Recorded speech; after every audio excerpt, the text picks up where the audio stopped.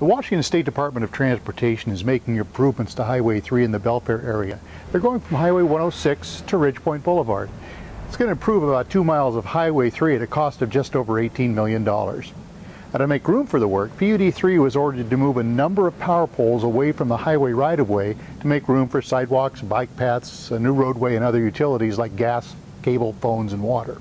This included poles that support some of the high-voltage power lines that carry electricity to customers in Belfair, a substation near Belfair, and another on the Tahuya Peninsula.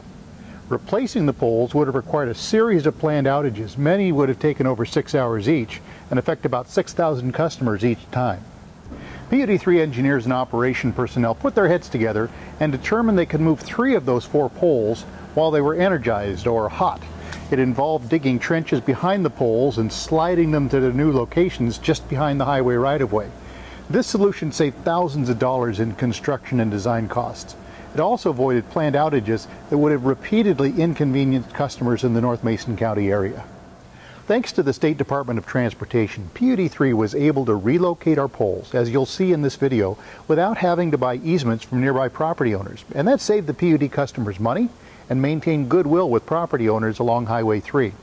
There, however, is one pole that will have to be replaced. That carries transmission lines and distribution cables, but 1, as opposed to 4, is a good deal for everybody involved. Here we are. We just showed up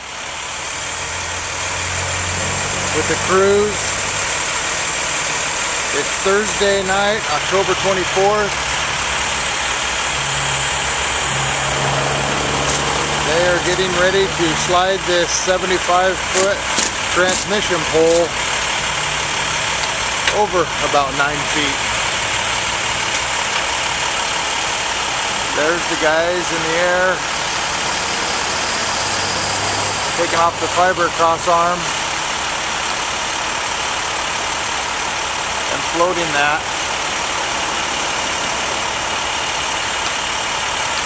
Fiber so we can slide this pole and it will not affect the fiber. And the distribution 7200 and the transmission line 115,000 volts is energized.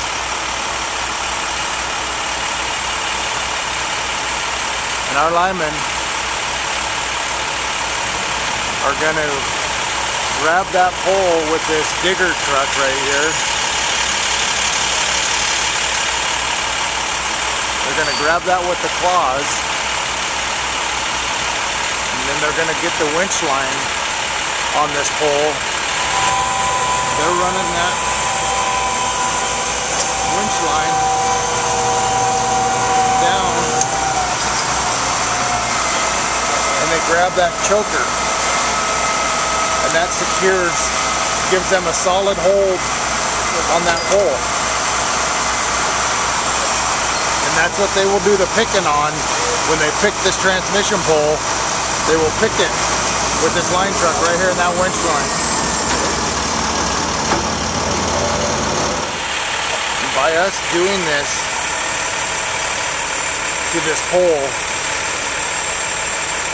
is saving hours and hours of work for the linemen. And it's saving the owner ratepayers thousands and thousands of dollars, as well as we will not have an outage on the distribution or the high line. So that saves a whole bunch of customers from being out of power.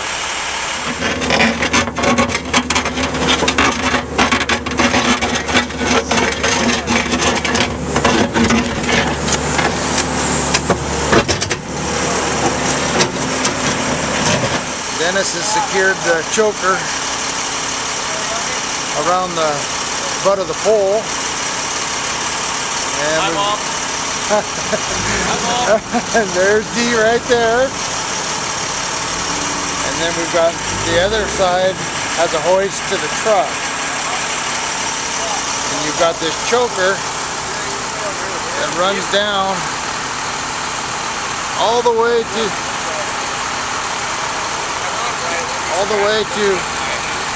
the backhoe, and it's secured to the backhoe. And they'll use that hoist to help jack that pole over into position right there. Okay, there we go. Look at that. These guys are performing this task with the lines energized. You can see that pole coming over.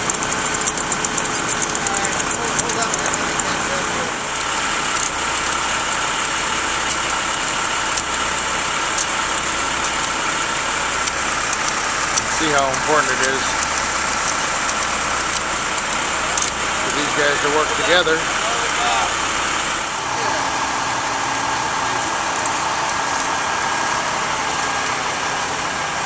Now what they're doing is measuring off a marking that the engineers have put in the pavement, and they're getting this pole exactly where they would like it, right where it needs to be. Right on the bottom, Dad. Shimmy is backfilling.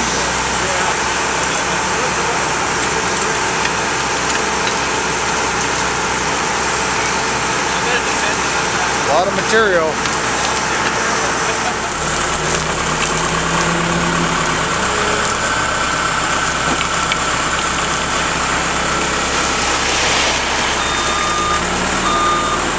Hi, I'm Chris Miller, Belfair Line Superintendent, and we are on site at the pole location that you guys just seen the video. Kind of want to talk a little bit about who was all involved and give praise to the people that really deserve this. And that would start right with engineering. Our engineers were excellent to work with and very supportive of our work staff. Our line crews were real pivotal in making this pole slide and coordinating this. And kind of want to talk a little bit about the advantages of what we just did here.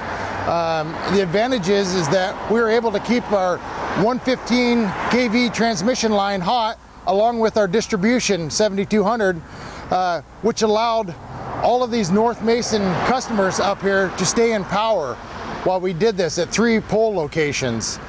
By using the techniques that we did here by sliding the poles and not installing new poles and having to transfer the wire to this new pole location, we're able to save the owner ratepayers thousands and thousands of dollars. We were also able to meet the Washington State Department of Transportation requirements for the State Highway 3 Road Widening Project. And thank you all for watching, and I'd like to give a special thanks to all that participated in making this happen successfully.